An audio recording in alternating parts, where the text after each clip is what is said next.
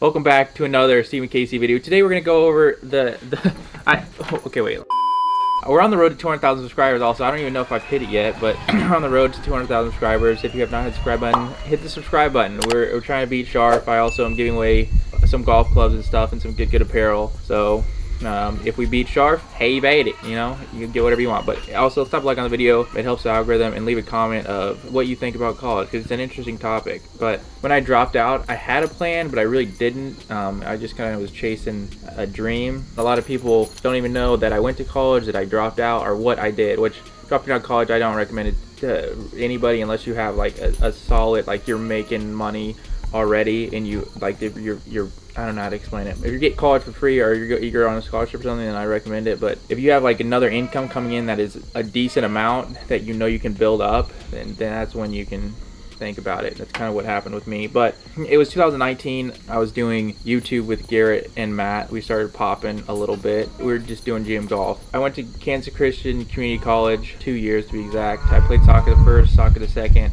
and then going into the third year, the summer, Bro 5 popped up, which was a group channel. So I dropped out of college for Bro 5. Bro 5 lasted like 2 months. I think it ended in October. So October came around, just dropped out of college, and Bro 5 fell apart. I had no YouTube channel. I had no income. I literally was just sitting there with absolutely nothing. So I dropped out right before my associates. I already missed soccer. I missed everything. I missed all the things that I was supposed to do. So it was just weird. So I dropped out of college for that, for Bro 5. Bro 5 ends, and I'm just sitting there twiddling my thumbs with no income. I had nothing. Bone dry. During the break, Garrett got me into, told me I should start my own YouTube channel, and honestly, I didn't want to go back into social media. Like, it was not part of my plan. I was thinking, all right, I just go back to school the next semester and get back to work and finish it. But I gave it a little time. I just literally took 2 months off of everything. I didn't do a single thing. No YouTube, no nothing. And I started my YouTube channel, and it had like 10,000 subscribers before I even made a post, which was in like November, no, maybe December. I don't remember the exact dates. I was back in YouTube December. I started full time 3 times a week, and I decided I was going to take another semester off and focus on my own YouTube channel and see where it leads me. Taking the second semester off, it was basically I couldn't get back into soccer. I literally was risking everything because it was going to put me a year back in school, and like it was literally all or nothing. So first semester I made no money. Second semester going into, so that first 4 months I literally was I was breaking even. I literally wasn't making any money. I mean, it was a struggle. Just knowing I dropped out of college, I was making, for a whole 9 months I made no money. If anything, I was burning more than I was making.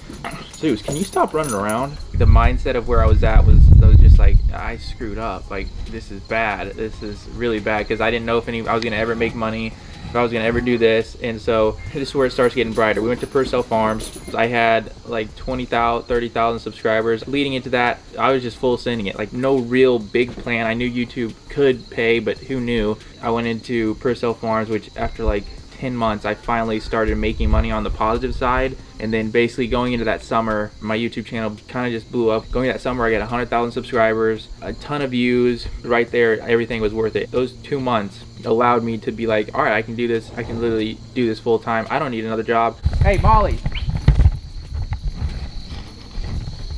Thank you. Sit. Sit. Well, anyways, the air turned on, so I had to move position. So now the background has changed just a little bit. But where was I at? Oh, the summer. So the summer is what really, like, like again, I went a whole year with doing YouTube full time, and I made no money, which was let me tell you, it's one of the scariest things in your life. I don't know how to describe it. It's just you start your own business and it failed. It's basically kind of where I was at.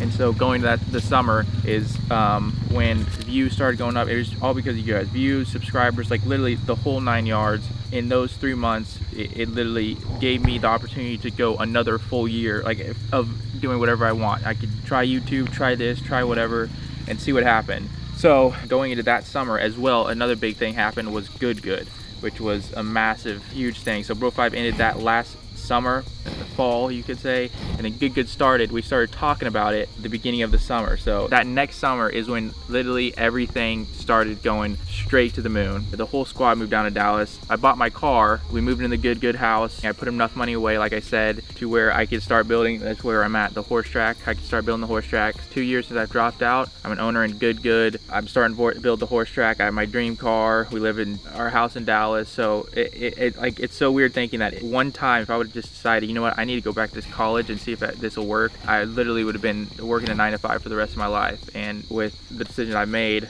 and sticking to it, like I never thought, I mean, everything that I have is because of you guys, and I just never thought I would have this opportunity. Looking at, I'm never gonna have to work another day of my life, because this is my dream. Like, I work every day, but this is my dream, like YouTube, and it's fully, like, I make a full-time living. Everything is just perfect. But that first year, if I wouldn't have stuck through it and went back to college, I literally would have been screwed. Not screwed, I just would have been back in college. I would have graduated this year. So yeah, anyway, that's kind of the story of I never told it. I don't know, I just want to tell you guys, that was a weird, we changed scenery like 2 times, but basically, like I said, if you're gonna drop out of college, you gotta have what I did have a plan, but there was not for sure money or anything, which was not good. Make sure if you're gonna drop out of college and pursue one of your business or something, I say do it, because if I would have never, I would, like I said, I'd be working a 9 to 5 for the rest of my life. But if you have a dream, it is good to chase it, but you gotta have, I didn't have a backup plan, so I can't say I literally had no plans. I literally just went for it. Another thing that I thought of that I should have probably done, what I should have done is I should have took classes while I was doing YouTube, even though I really didn't have the time. YouTube is literally a full-time job, but I should have took classes while I was slowly transitioning out of college, just in case like anything happened. But then again, if I wouldn't have taken that risk and had no other options, this would not have happened. None of this would have happened. Like, who knows where I'd be, like I said. So just if you have a business that you're doing or some other plan that you want to try, I say try it, because at the end of the day, you get one shot at it, and I took my one shot, and if that wouldn't have worked out, I would have been, once again, I don't know where I would have been. But like, everything that I thought was gonna fail is made a success. I also bought Zeus. Anyways, that was pretty much it. Perig, I feel like Perig did kind of the same video of this. I haven't even watched it. I actually did watch it like 3 years ago, before I knew Alex, from the Guggen squad, and literally the same thing. His Guggen squad is my Good. It's literally just like the same exact deal. And I don't know, I hope you guys enjoyed this video. I might talk a little more tomorrow, but as of now, that's pretty much the story. I took a massive risk and it ended up paying off, and I appreciate all your guys' support. Good is literally killing it. My YouTube channel, once again, doing really good, and it's all because of you guys. All right, the dog, there's a car coming. I gotta get this dog. Yeah, run.